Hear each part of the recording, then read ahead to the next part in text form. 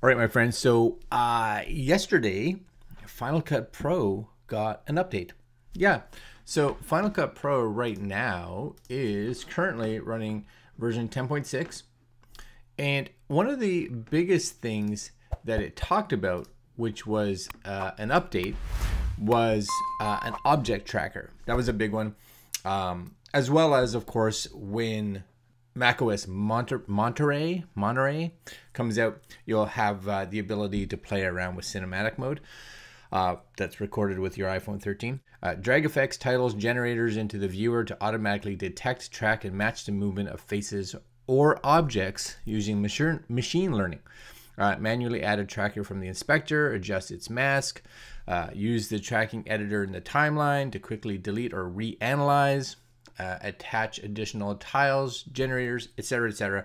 And of course, it says that Macs with Apple Silicon, of course, because they just talked about their new M1 Pro and Max will have will be faster, right? So it'll be using the Apple Neural Engine. Now we're using this on my iMac, which is running an Intel i7. So we'll see how this works. Now, I've got two videos here currently with no people in them. Okay. So simply, this is kind of it. Now I have this one. I wanted to have something that had a bit of motion. So this one has a little pan from side to side. And all you're going to do is place your playhead anywhere on the clip, really. And you're going to find your text that you want. So I'm going to just get a basic 3D text. And I'm going to just drag it.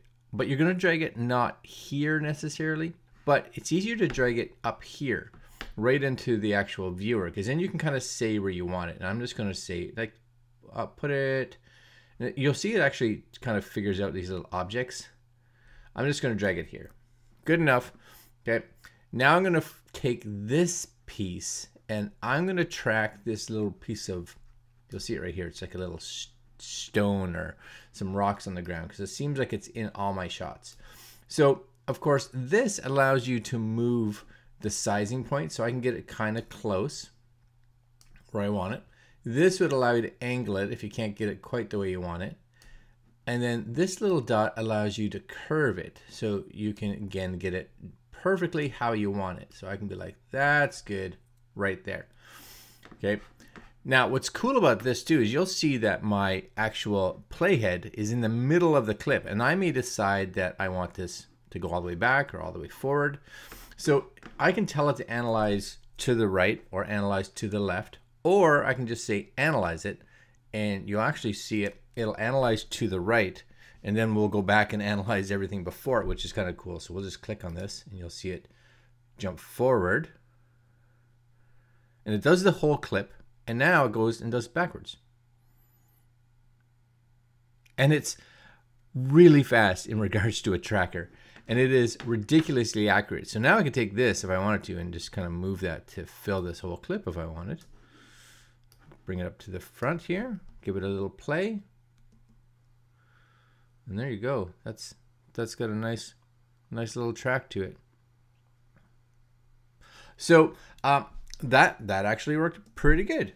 So let's come in here. Now this one's another one, again with an object. Same idea. We'll just do a basic title, so not a 3D one. Oops, don't put it that way. Make sure you put it onto here.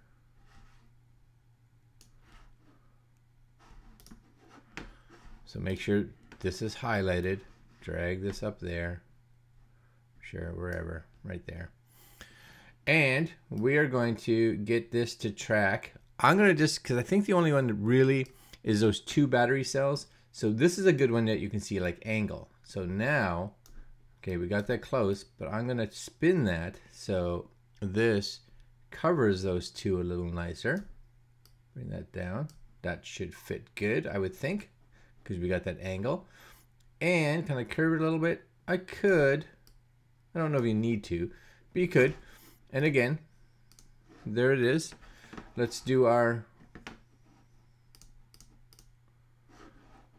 analyze here. So picks that object up really good.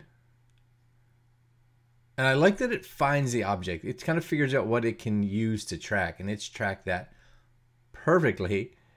And it says I can track that all the way way back. Yes.